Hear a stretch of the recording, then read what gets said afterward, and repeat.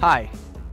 As you may know, there is a range of attachments available for your Cat Telehandler that make it a very versatile machine on the job site.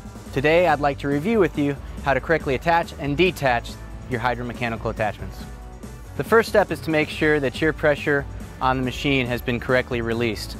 Without releasing the hydraulic pressure for the machine, it will be really hard to attach the attachment. Assuming your pressure has been released, we'll individually couple each one of these lines.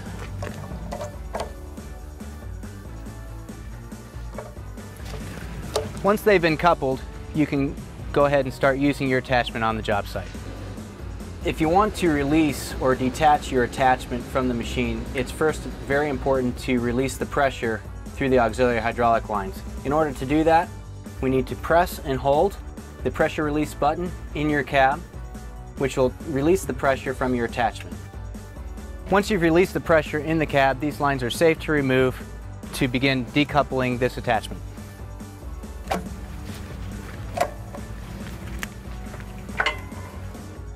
Thank you for watching. I hope this video has been helpful. For more information, please contact your local Cat dealer.